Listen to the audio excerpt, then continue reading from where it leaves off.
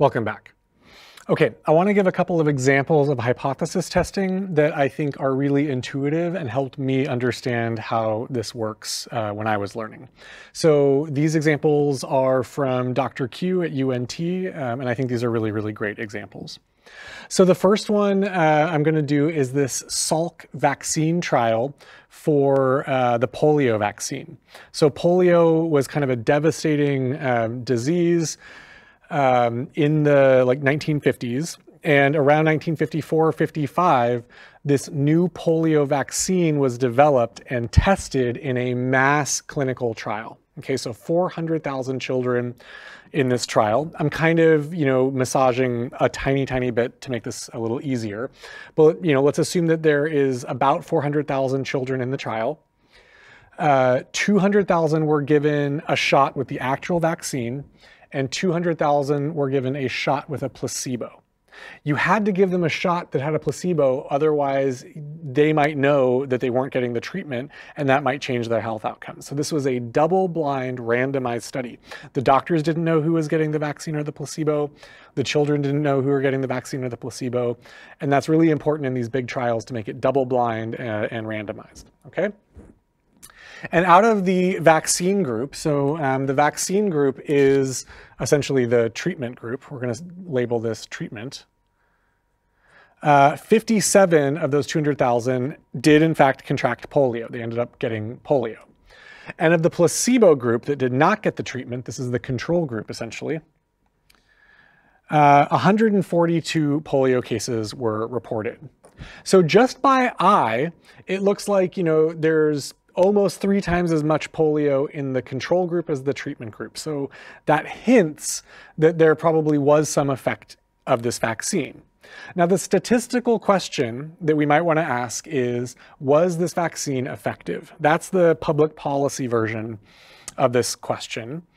And I guess the more mathematical way of saying this would be, did the vaccine decrease the rate of polio in the vaccinated treatment group? That would be a more precise mathematical way to say it, okay?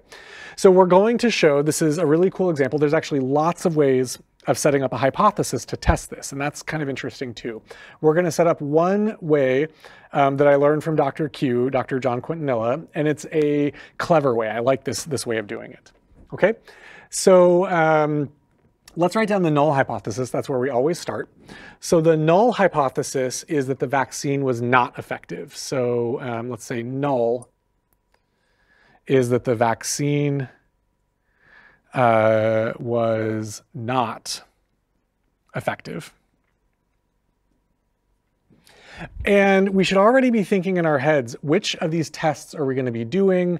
We're going to create some test statistic Z that we want to be kind of a Gaussian unit normal variable. And probably I'm going to use a one-sided rejection test because we have a feeling that the vaccine should only help. It probably won't hurt. It probably won't cause more kids to get polio. That doesn't make sense from how that vaccine works. And so we would mostly be testing, did the rate go down? We're not testing if the rate went up, okay?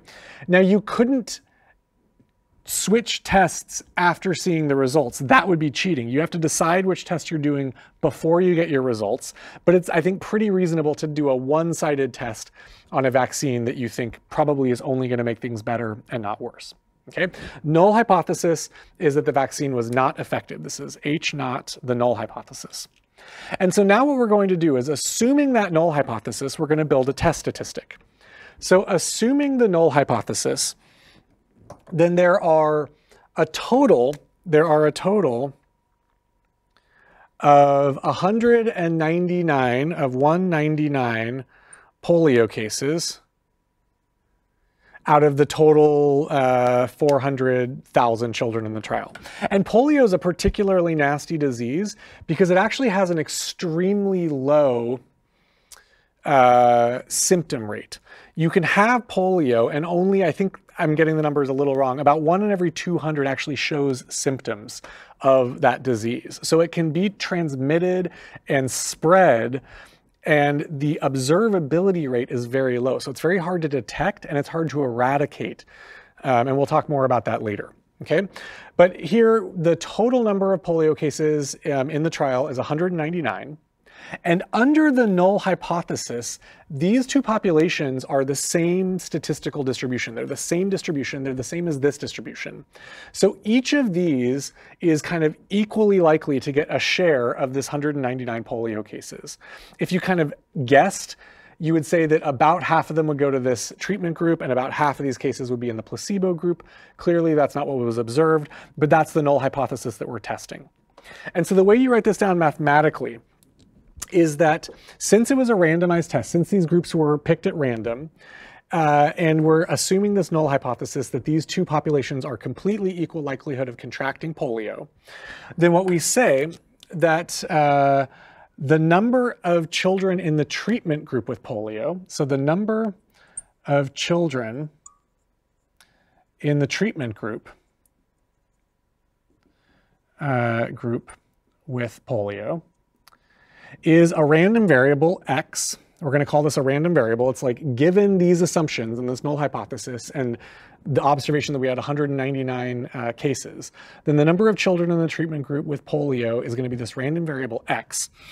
And x is going to be a random distribution. It's going to be binomial with 199 and a probability of 1/2. Now let's talk through this. Half of the population went into the treatment group and half of the population went into the control group. So it stands to reason that if these are equal groups, then half of the 199 polio cases would go to the treatment group and half of the 199 polio cases would go to the placebo or control group.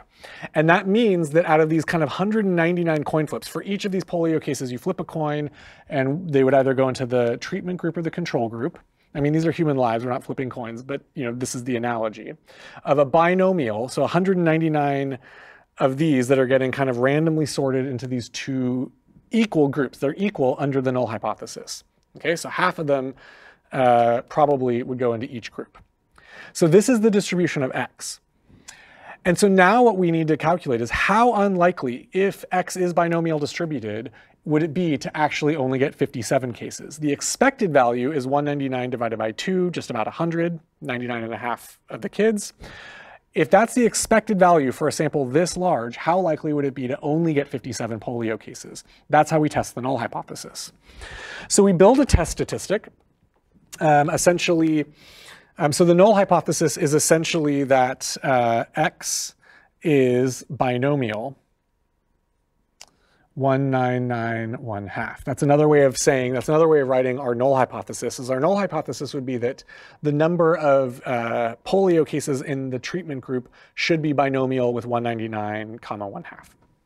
And so we set up our test statistic. We set up our test statistic z equals, and the way you do this test statistic for binomial, it's basically the same as for this large of a n, this binomial converges to a normal distribution. So you could just replace this with normal, with whatever the standard deviation and mean are. That's totally fine. And I encourage you to do that and show that it's the same. But we essentially are going to build our test statistic and say that it's 57 minus 199. Technically, because it's binomial, we do 199.5.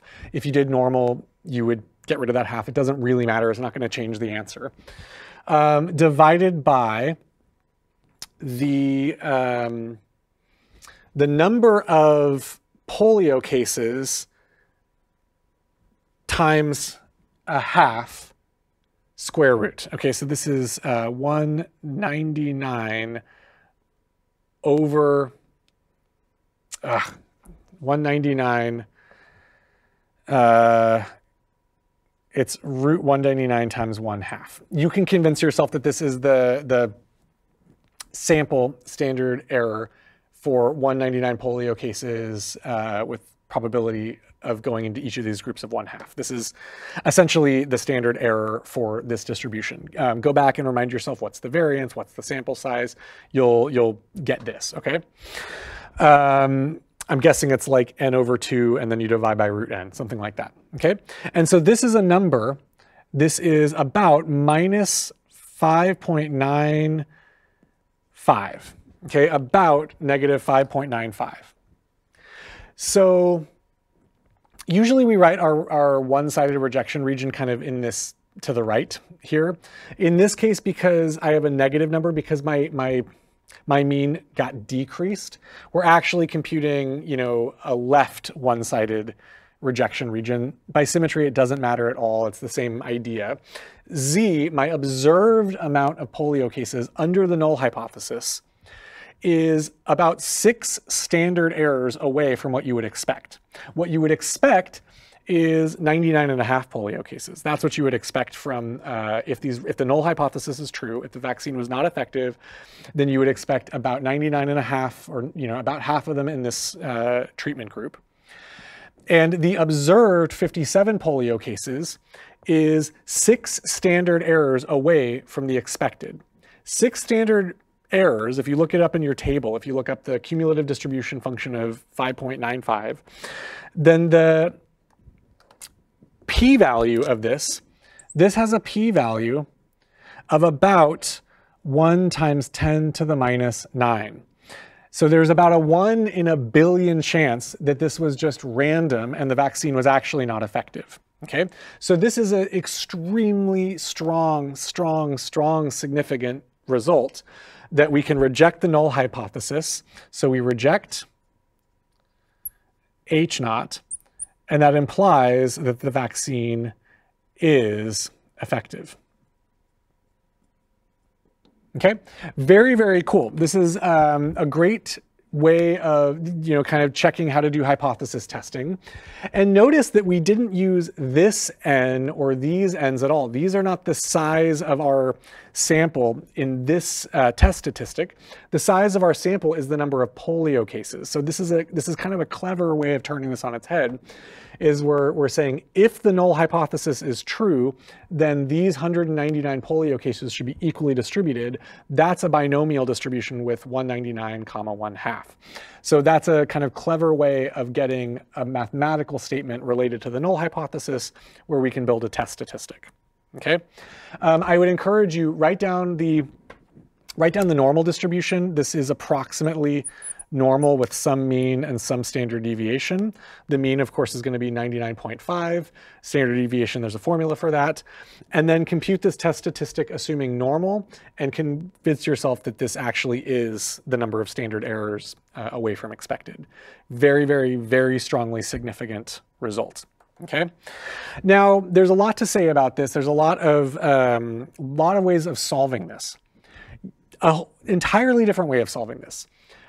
My control group is so large that this number of infections, 142 polio cases out of 200,000 placebo control group children, that actually is a large enough sample to get a pretty good estimate of the rate of polio infections per child.